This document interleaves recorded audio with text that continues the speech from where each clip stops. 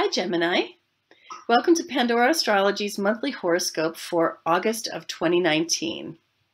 This month, we're going to see the beginning of the month a lot of activity in the sign of Leo, which is going to shift then into a lot of activity in the sign of Virgo, creating a really different vibe.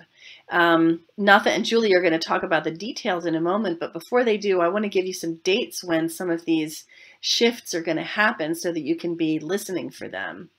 At the beginning of the month, Mercury will be still moving slowly and recovering from last month's Mercury retrograde period, so there may still be some cleanup to do, but Mercury will speed up as the month goes on, and that's always good news for you, Gemini. You always feel like yourself so much more when Mercury is moving ahead forward and at speed. Also, Uranus is going to go retrograde on August 11th. That may cause a little bit of drama. And Mars is going to move into Virgo on the 17th. Venus will move into Virgo on the 21st, and then there's a full moon and new moon. Julia, what would you like to say about this month for Gemini? Well, hey, Gemini.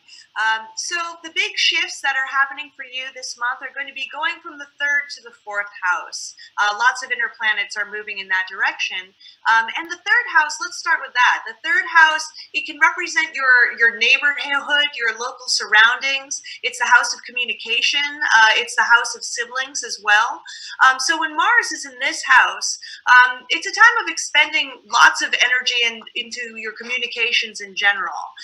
And you also might be a little extra busy, kind of moving around your neighborhood, running errands, having chats with neighbors, or just going out for little weekend trips. Because the third house is the house of short journeys versus long journeys, which is the ninth house. And then when Mars actually goes into the fourth, you're going to be much more inclined to spend more time at home. You could also be putting a lot of effort into home improvement projects, but there could be a slight caution around getting into disputes and disagreements also with family members or anyone that you're living with. Natha, what are you seeing? Yeah, so we're talking about this transition between the third and the fourth house. And obviously for you, Gemini, the third house is a far more comfortable place to be. It's more natural. All of this communicating and getting to bounce around ideas, and that is very fun and stimulating. And when things begin to move into the fourth house, there's a little bit of a heavier feeling, not that things will feel bad, but there's a little bit more of a call to sort of be one, so to speak, with your emotions. And that's not always the most fun for you because you really prefer to rest on the surface. And things are much more interesting on the superficial surface, but you're going to get a chance to dive a little bit deeper in terms of, like Julia said, with Mars and also Venus and also Mercury. So these three planets that are very central and very personal that we're all always feeling are going to get called into a sense of maybe, just a deeper sense of self. Maybe you'll want to be a little bit more seeking of privacy, sorting through old memories, etc. So that's my take. What do you think, Jamie? Anything else to add? I think it's so nice when Venus moves into the fourth house because there's such a lovely feeling at home and there's so much cooperation and such a nice atmosphere in the home life when Venus is there in the fourth house. And this grouping of things in Virgo might, for you, Gemini, it might be about taking all of those ideas that you have about getting organized or sorting through your stuff and make them more of a reality. So get up from Netflix, stop binge watching Marie Kondo, and do something about it this month. A couple of other things to notice. We have a full moon coming on the 15th. Let me find that here in the calendar. And that full moon is going to fall in Aquarius in your ninth house. Yep, right there it is. There's that full moon in Aquarius.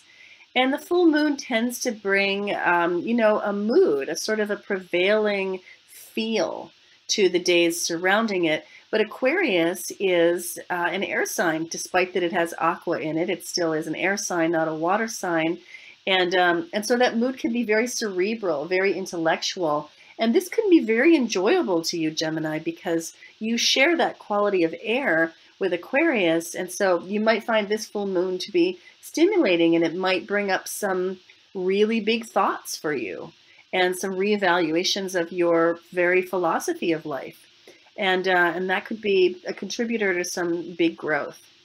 So the new moon is coming up on the 30th, and let's take a look at that.